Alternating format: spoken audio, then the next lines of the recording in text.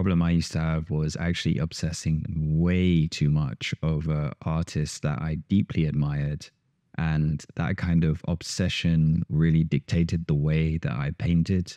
I used to be really good at like copying and mimicking styles, but the problem with that is it just takes you further away from discovering yourself and what you're supposed to be kind of doing as an artist. Now, don't get me wrong, you can use this to develop your technical skills if you're still kind of in that developing stage, but there comes a point where you need to stop collecting and start making.